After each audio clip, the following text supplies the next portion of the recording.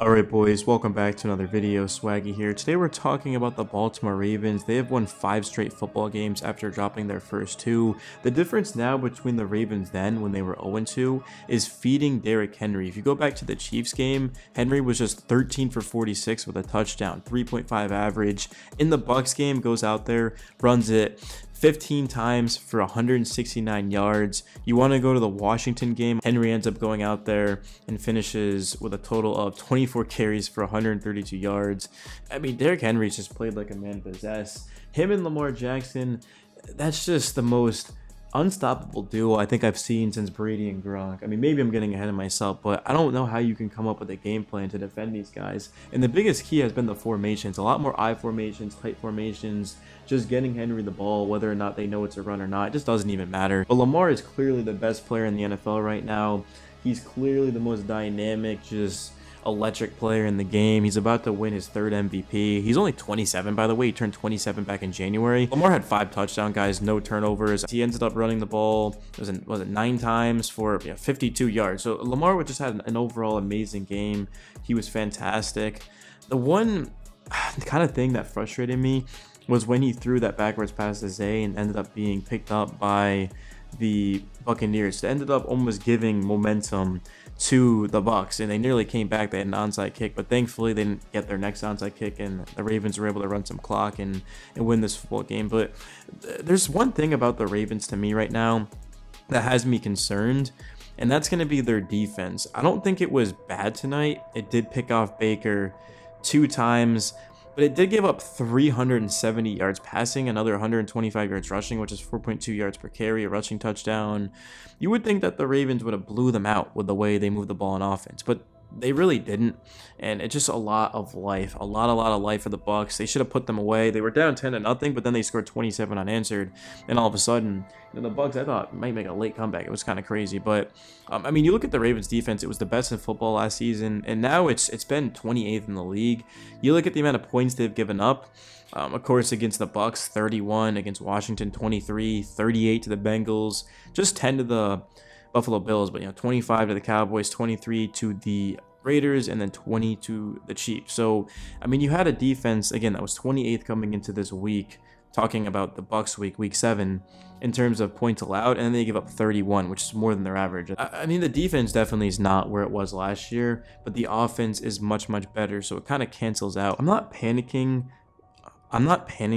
about the defense right now because they still have a lot of guys that can get up the quarterback. Marlon Humphrey had 2 interceptions off of Baker in this game in the red zone. One was one of them, and the other one, of course, was just on a 3rd down trying to hit Godwin on an out route type of ish route. But just Baltimore, they're definitely gonna have to clean that up, because if they want to beat the Chiefs, we know it's gonna be a very close, low scoring type of game. It might be 24-20, it might even be 20-17. The defense is ultimately going to decide who wins that game. Yes, the offense is much better. Like I said, Henry is killing it, Lamar is killing it, Mark Andrews is now getting involved. There's a lot of weapons for the Ravens. Todd Monken, I think, has been calling a hell of a season for the Ravens, but it's going to come down to stops. Who can get the key stops, and can the Ravens get key stops against Patrick Mahomes and his offense, especially considering the fact that this morning they traded for DeAndre Hopkins. I mean, that's for you guys to decide, but I haven't seen it consistently for the Ravens in these big games. So that's just one thing that I wanted to address. I think a trade could be coming. A lot of these teams are getting receivers. The Bills get Amari Cooper. The Jets go and get Devontae Adams. The Chiefs get DeAndre Hopkins. I think the Ravens, they might get a corner. They might get an edge rusher, right? I think edge rushing is probably going to be what they do, because if you have multiple edge rushers, well, they can mix in, right? You can never have too many edge rushers. That's what they'll tell you in football, man. Everyone knows that. So I'll definitely have to stay tuned for that, because the deadline is November 5th, which is coming up. I mean, we're talking about 2 weeks, maybe less than 2 weeks, like that's going to be here. So outside of that, just this game, it was just an absolute slugfest. I mean, you fall behind 10-0, you score 27 unanswered, and Derrick Henry puts together a long run. It's kind of wild to me how close this game actually looks from the score, because the Ravens were just such a better team. I mean, I guess it was the slow start. Of course, the Bucks marched down the field. They scored a touchdown, which was what, their 4th or 5th straight game, opening up with a touchdown. So the Bucks were red hot. Mike Evans ends up leaving this game in the 2nd quarter with an injury. Chris Godwin late in this 4th quarter, and I mean late, with a minute left, ends up leaving. So it was a tough loss for the Bucks just to lose in general and now to fall to 4-3, but also to lose your 2 best receivers. I mean, that's why the Bucs have been so successful this season, is because of those two guys, and Baker's been playing well too, but without them. But yeah, just the run game was tough for the Ravens to stop.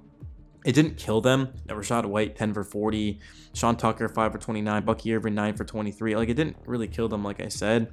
But the Bucs, they moved the ball down the field, but they couldn't finish off drives, whether or not they had to punt, they had to settle for a field goal. If you think about it, Baker threw an interception down in the red zone. That takes away at least 3 points, but let's just say the Bucs end up scoring a touchdown. That's 7 points.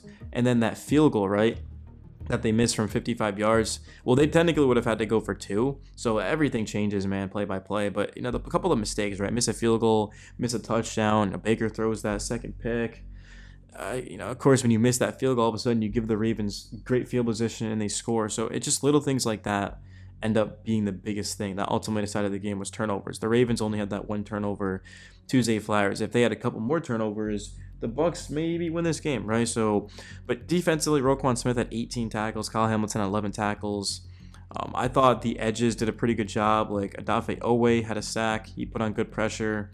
I thought, honestly, our Darius Washington had a very good game, and the Ravens are getting healthier too, especially in the secondary. So they just got back one of their key guys who was activated off of the IR, Arthur Mollett. Yeah, Arthur Mollett ended up coming back, which is a big-time addition. Justin Tucker had a good game, kicked a 52-yard field goal, and knocked down all of his extra points too. So, and of course he had a chip shot. But yeah, this was just a fun game for Baltimore. Of course, a lot of people are now asking themselves, well, is this the best team in football? I think the Ravens still have more to prove. I think defensively they've got to get cleaned up.